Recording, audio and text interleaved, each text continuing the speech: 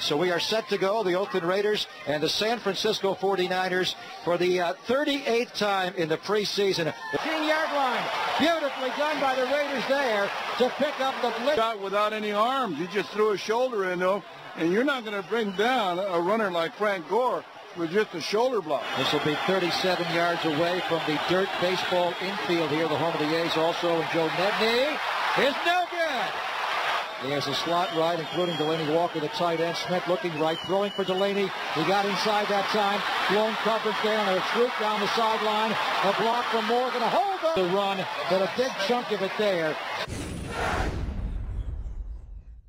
So the Niners bring in Joe Nedney for the show. Was a surprise auditioner this week as the Niner punt returner, a round 7 draft pick out of South Carolina State, takes it back the whole way, 83 yards. Blitz picked up a throw to Murphy, a seam route. He may go 30, 20, 10, 5, touchdown, Raiders!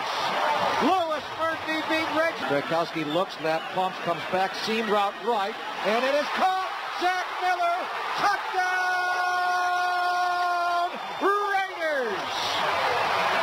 Up and dropped by Quentin Groves. Niners are inside the Raider 10 now on the 9-yard line. 2nd and 4. There's a handoff to Dixon up the middle. Good block from the lineman. Touchdown Niners!